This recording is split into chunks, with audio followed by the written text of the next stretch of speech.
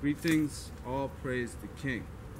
As we come on this Sabbath, the Lord has brought us to the second book of Kings, chapter 3. The king of Israel, Jehoram, who is the grandson of Ahab, the evil king who is married to Jezebel, is not to be confused with the son of Jehoshaphat, the king of Judah, who also bears the same name, Jehoram, and infamously married the only woman king of Israel, the daughter of Ahab, who was evil. This Jehoram, the king of Israel now, in chapter 3, is rebelled against by the Moabites. He feels like he got taken. There was a deal. The Moabites were sheep shearers, and it went bad. So Jehoram comes to Jehoshaphat, the king of Judah, and says, will you come with me? Now Jehoshaphat also had done dealings with Jehoram's grandfather, Ahab. His father Ahaziah, who had fell through the lattice, would be the beginning of woes for the sons of Ahab, as was promised by the Lord to Ahab, even as Ahab had humbled himself in the end, so that evil would not come upon him, yet his sons. And Jehoram coming to Jehoshaphat, who is known as a good king of Judah, Jehoshaphat, Jehoram asks him, Jehoshaphat, for his help in conquering over the Moabites. Now, they had to go through the land of Edom. And so they also went along with the king of Edom. Now, this would have been another pagan nation. Now, as they journeyed 7 days, they ran out of water.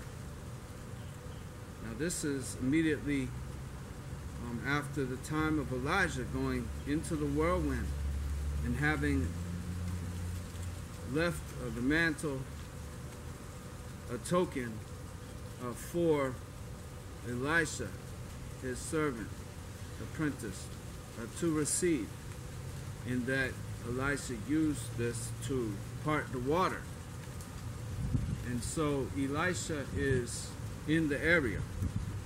Now when they come to journey 7 days and run out of water, and all their cattle is thirsty, Jehoram, reacts by saying, this is it. We're done. Lord has brought us, all three of us kings, together to die. Whereas Jehoshaphat sees there's a way. And even as Jehoshaphat had called on Micaiah, so he asks for a prophet in the land. And the servants of the king of Israel, Jehoram, present Elisha, saying that this is the man that poured water on Elijah. And Elisha has come. And seeing them, he is not readily willing to accept, to assist in this endeavor. And it is Jehoram, that's pleading, if this isn't done, we all die, the kings. And so it becomes for the sake of Jehoshaphat that Elisha intercedes on their behalf because of the respect that he had for this king of Judah. And so he calls and says, bring me a minstrel, someone to play music. Now this person comes and begins to play.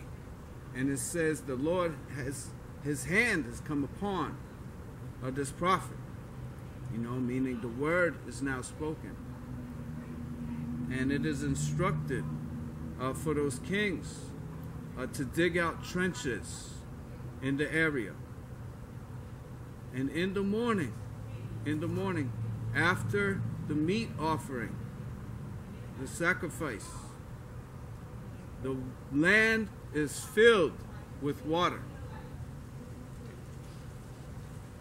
Now when the Moabites come and they see the water, they see this as blood, and they think that the kings have been slain.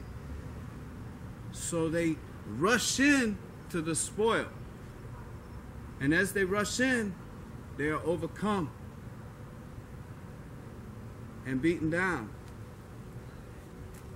As the prophecy was proclaimed by Elisha, that this would be done, that the Moabites would be given unto the hands of the Israelites, both families,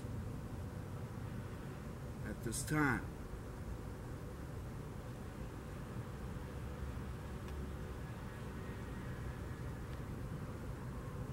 So,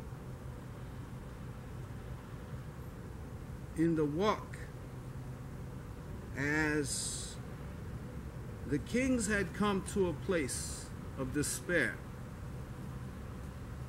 where the king of Israel, disheartened, gives in and says, we're finished.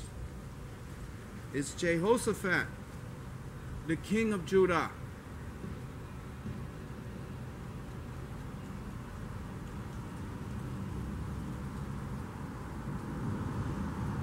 who believes there is a way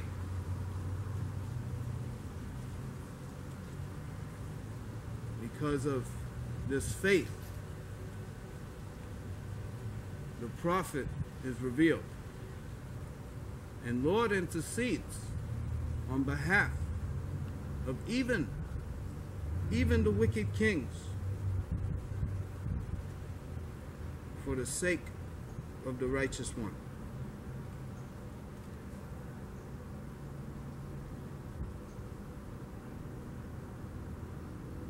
Jah Rastafari.